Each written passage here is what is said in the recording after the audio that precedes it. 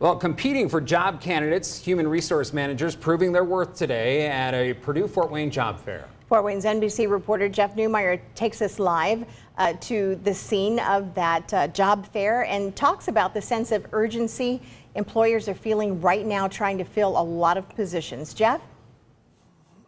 Yeah, Linda, Tom, I was walking through the campus ballroom today where the companies had set up tables. One HR manager took some time to actually kind of seek me out. She's from a company in Kendallville, went out of her way, tracked me down, wanted to tell her employer's story, keen to get the word out about openings that they're trying to fill. Now, we can tell you 74 companies had a physical presence in that Purdue Fort Wayne ballroom this afternoon, hoping to meet with and court job candidates, everything from skilled tradesmen, nurses, IT personnel, even general laborers.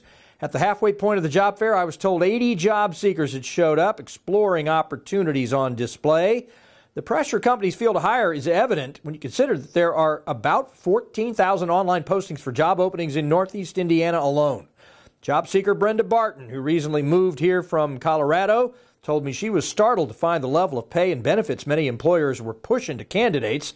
Ottenweller Company out of Fort Wayne has dozens of jobs, or I should say a few dozen jobs, that it's trying to fill, including spots for welders and machinists. And you don't have to walk in the door with advanced training.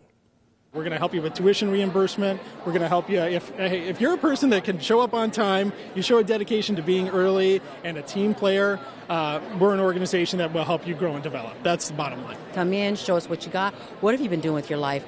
That I'm really amazed that there's no excuse for not having a job, because they're saying that they will hire anybody as long as you're showing your worth.